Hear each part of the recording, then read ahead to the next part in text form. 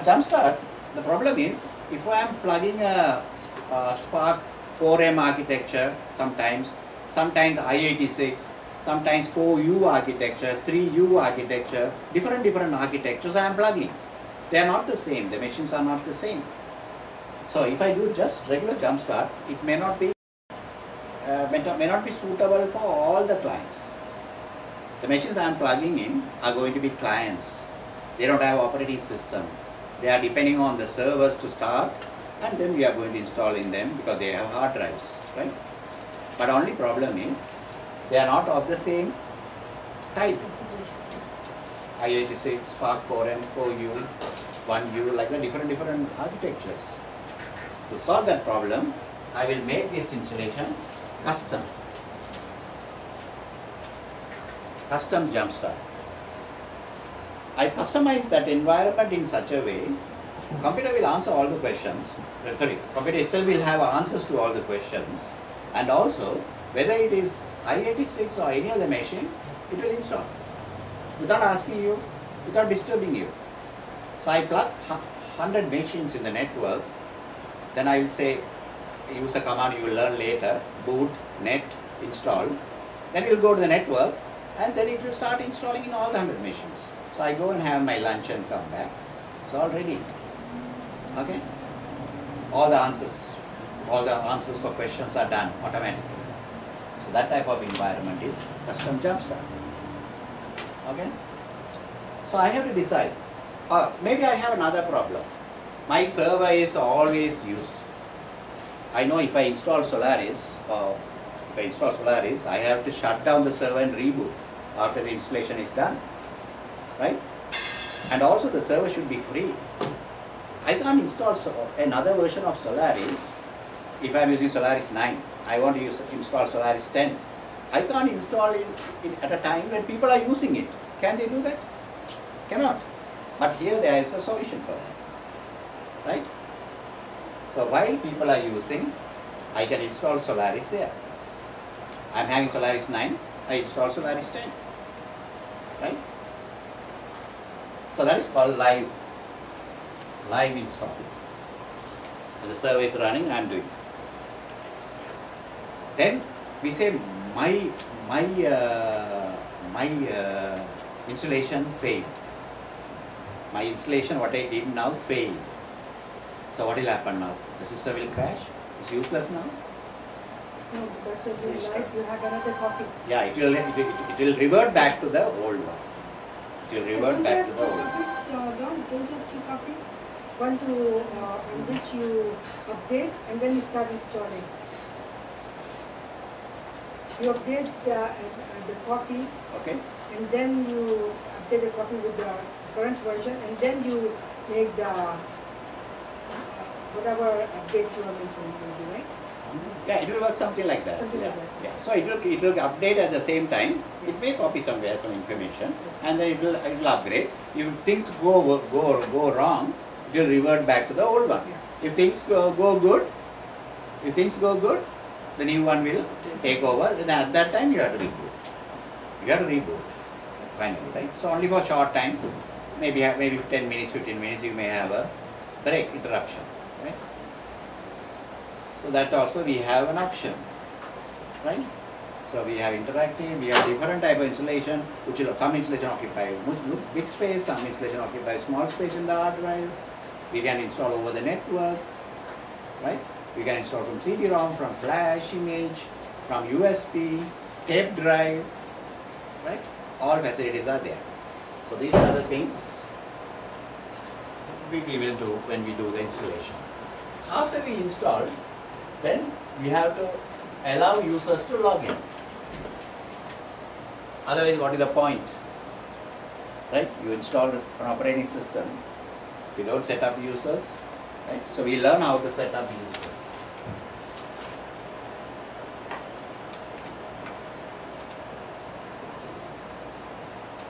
Then we have to copy data. Restore. So we have to learn how to restore data. We would have copied from an old machine and we are going to restore here. So we should know how to restore. Right? So set up users, restores Okay. And when we restore, people have to access this information. So we have to have file system permission.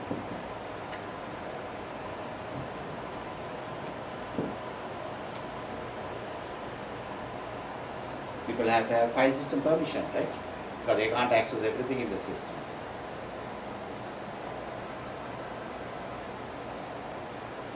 And for the people to use, I have to mount the file systems in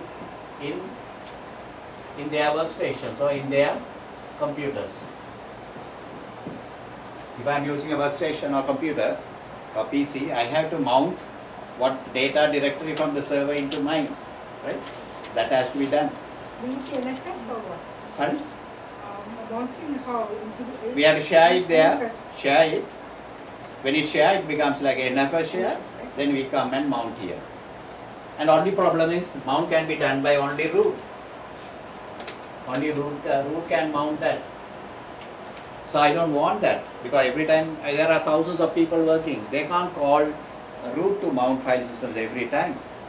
So I have to know how to automatically mount when the system starts, right? When my system starts.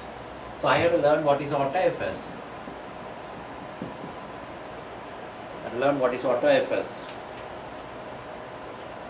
Right?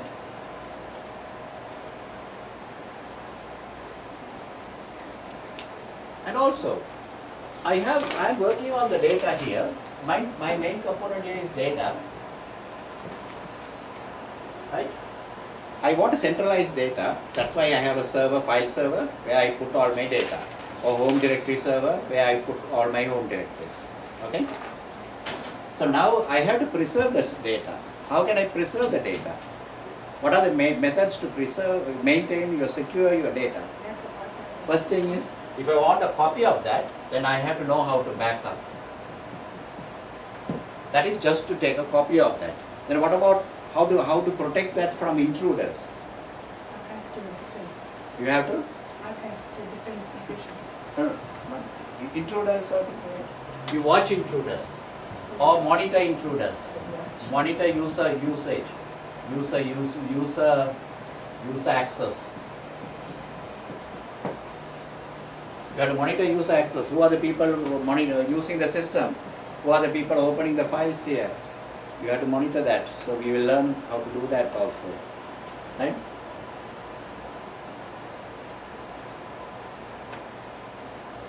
Firewalls, what is firewall? I can have firewall. Yeah. Firewall. Set up firewall.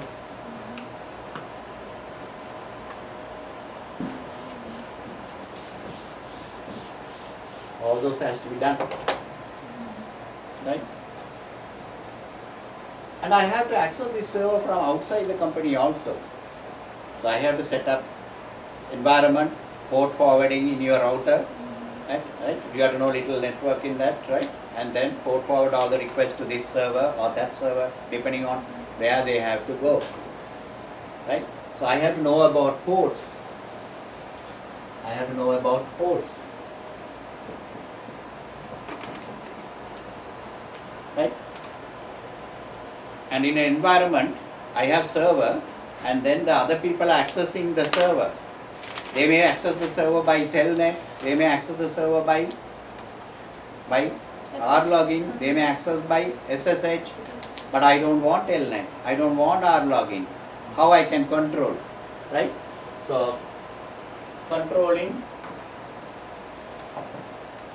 user requests by telnet, SSH, rlogging, etc. How I can do that, right? You also understand here what is RCP, remote procedure call. You understand what is INetD. There's a daemon called INetD. Understand, right? So all those things are going to be covered. INetD daemon, you heard about that in AX. What does INetD daemon do? Services. It starts the services which are not started during the boot up, provided in that version of AX, if it is in the inative.conf file, enabled in inative.conf file. But here in Solaris 10, inative.conf file is not controlling inative daemon. So there is another facility here. So we have to talk about that facility, SMF. We have to talk about SMF, Service Management Facility. How I can start a service, how I can stop a service, right? How I can restart the service, refresh the service, right? So I have to know fMRI also, because every service has an fMRI, fault management resource identifier, fault management resource identifier, every service. In the case of Solaris 9, we were using like something like LP. LP is a service. LP start. Right? Here we may not be able to say like that. Here we have to say at least part of the fMRI and say start. So we have to say SVC Adam and the fMRI start like that. Okay? Or stop. So we have to know about SMF. What is SMF? Right? Service Management Facility. And these service management facilities create a database. Like in AX, you learn about ODM. ODM creates a database. So here SMF creates a database. That database is in ETC directory. There are directories involved in this ETC, SVC, right? var SVC, USR, lib, SVC, like that. Some directories we have to know, right, to find out, right? Don't worry about the last one, I may not remember that. var SVC, ETC, SVC, user lib, SVC, I think, right? So we have to talk about this SMF. How can I create my own service? How can I run it? That idea also we will get from here. What is the advantage of using SMF? Before SMF, what were we using? We were using run levels, right? We were starting services using run levels. But we have to know run levels also, right? SMF may be something like upstart in the latest version of Red Hat. They replacing run level with upstart. So also run level we have to know, because in your environment you may have older versions of Solaris. I don't have to upgrade my Solaris machine, it's running fine, right? Why should I upgrade? So I'm using Solaris 9. Solaris 9 doesn't have SMF, right? So there we have to use run levels. So during the boot up, it goes to the phase called init phase. You know init. In AX you learned about init. In init phase, it selects the run level. Okay. So we'll talk about that also.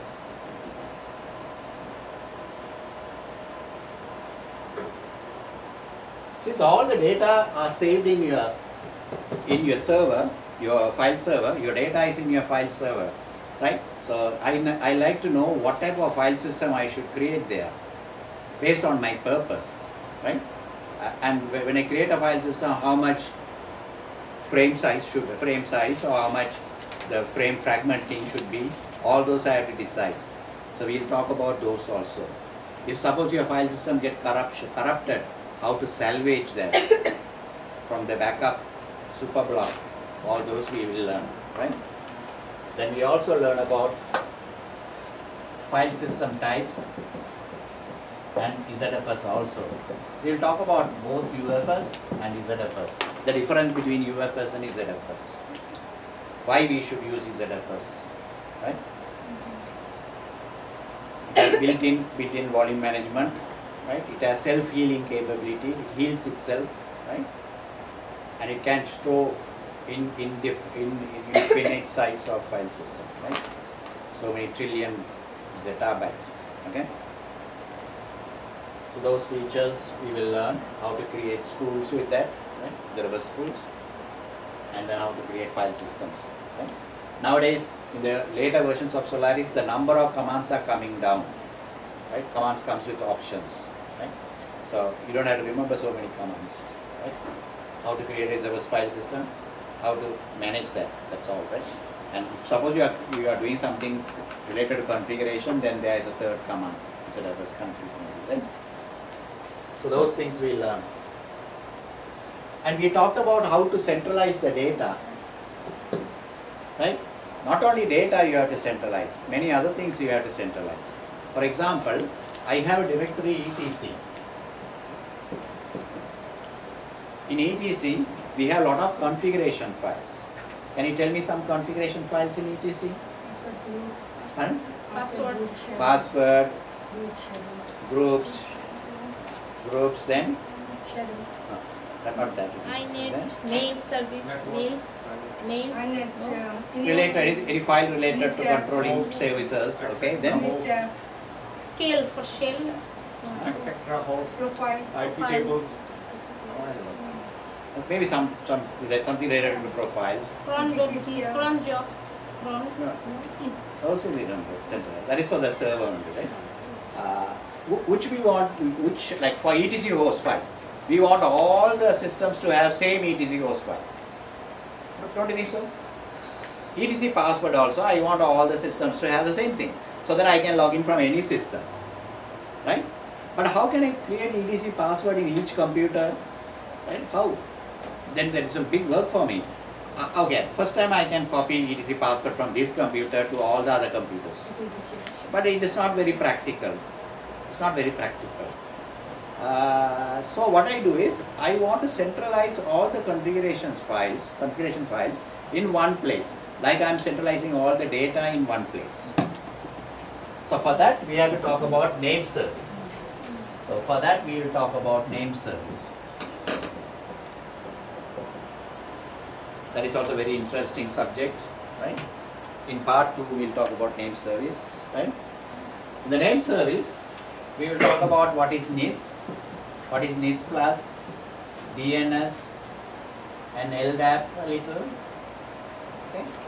Different types of name services. Using NIS, I can centralize all the etc configuration files there in one place. So if I change, I had to change only in one place. Same with NIS plus. But DNS is not for that purpose. DNS is for name resolution. If I want to go to internet, DNS. Okay?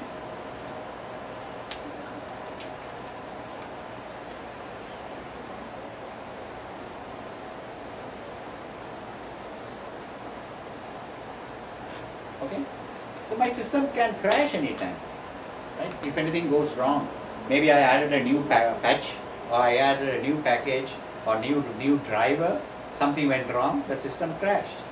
Then I like to know why system crashed. All this time it didn't crash, right? What caused that to crash? Then I have to learn about how to do the dumps. So dump facility, right? And where do I want to save my dump? I don't want to save my dump sometimes in the swap. By default, it will save in the swap space. So swap space sometimes may not be enough. So I want to decide where to save. What is my dump device? What is the pattern of the file? All those I can decide. I want the file to be having the process ID in it. Or I want the file to have the user ID in it. Like that. So when a dump file is created, the name also I can change. So those things I learn in dump facility. Right?